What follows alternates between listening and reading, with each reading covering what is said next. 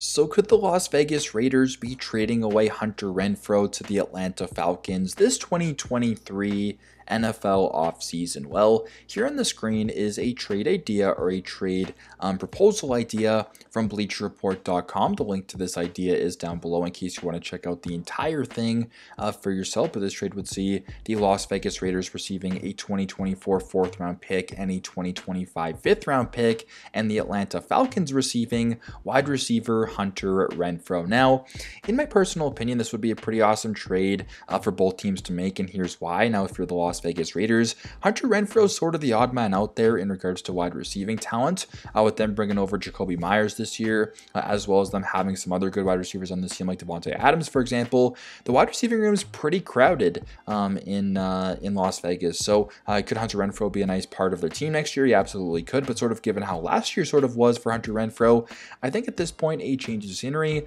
might not be the worst thing for him, and could actually be preferred at this point rather than him going back to the Raiders. So if you're able to get back a fourth and a fifth round pick, yeah, it's probably not as high as you wanted for Hunter Renfrow, who's a pretty solid player and was a pretty highly touted prospect, but it's better than nothing. And if you're the Atlanta Falcons, you're getting back a potentially top two receiver on this team. The wide receiving room for the Falcons doesn't really look that amazing so far. They, of course, have Drake London heading into his second year, so hopefully he can, perform well and be a legitimate wide receiver one around the NFL.